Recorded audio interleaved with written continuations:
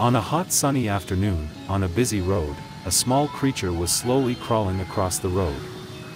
If one did not pay close attention, perhaps no one would notice its presence. The animal with a tiny long neck seemed lost, exhausted and frightened.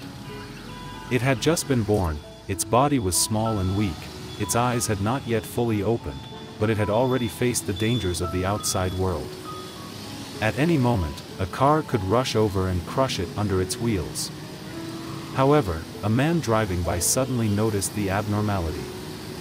He stopped his car immediately, signaling the cars behind to go around.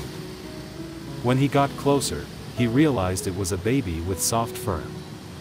The little animal lay on the burning road, its eyes still wet with tears, constantly calling weakly for its mother.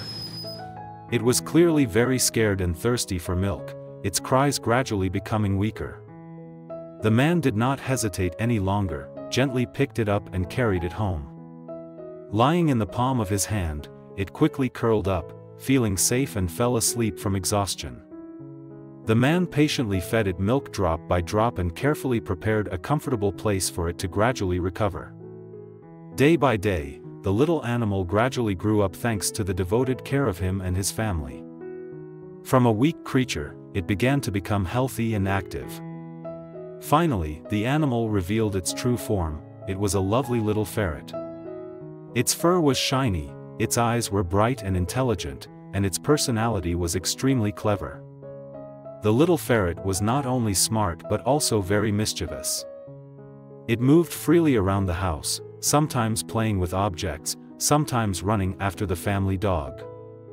Every time the owner goes out, the ferret will quickly crawl into his shirt pocket or sometimes his pants leg, always following closely and refusing to leave.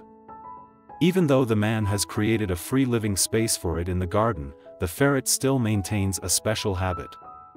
Always returns home, looking for the man who saved his life. The wonderful affection between them is a proof that there is no boundary between animals and humans.